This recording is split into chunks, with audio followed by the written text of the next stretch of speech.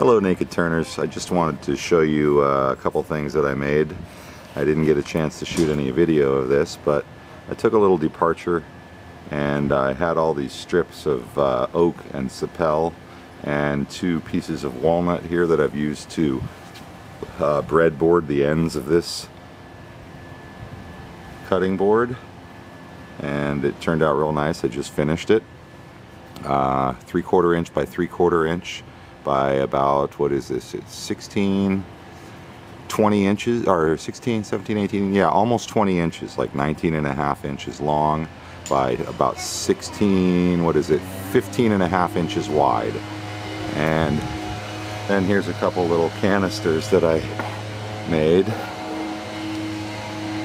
both of them out of maple.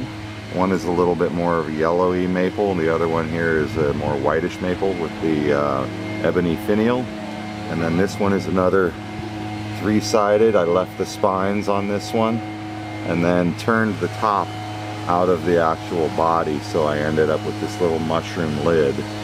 And someone here in the neighborhood's running their leaf blower, which I personally always tend to find annoying because it's just blowing somebody's mess to another location and not really taking care of the problem. But anyway, to each their own.